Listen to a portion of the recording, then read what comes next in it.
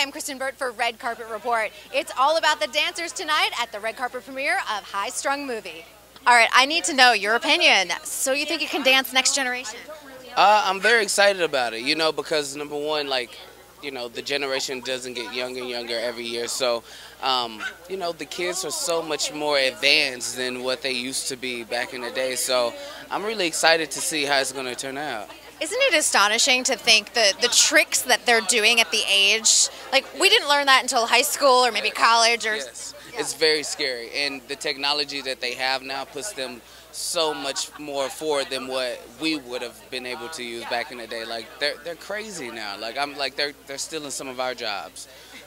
Well, I have to say that season 4 to me is the best season of So You Think You Can Dance. Honestly, just the number of dancers that have gone on to such success. What do you look back on your time? Like, what's your favorite moment? Besides winning, of course. Oh, well, no. Just being on the stage for the first time when Top 20 was on and they announced it us for the first time, and just actually hearing Cat Dilly say, here's your top 20, and just hearing my name over the speakers.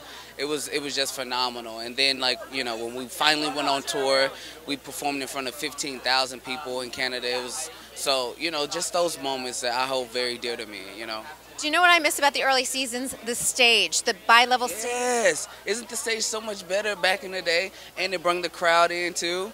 Yes, I agree. I think they should have, a mixture of both, still be able to, push the crowd forward so it fills the stage, but have, I love this. I love the old stage better, though, for sure. I know, yeah. So I was like, that's one of my things, and I'm always like, I want that old stage.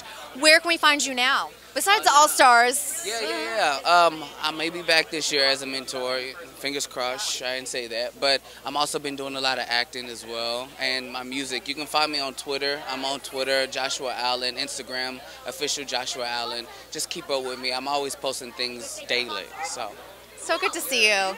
Thank you so much. Thanks for your time. You too. Thanks. Thanks for joining us at Red Carpet Report. Don't forget to like, subscribe, and let us know what your favorite dance movie is in the comments below.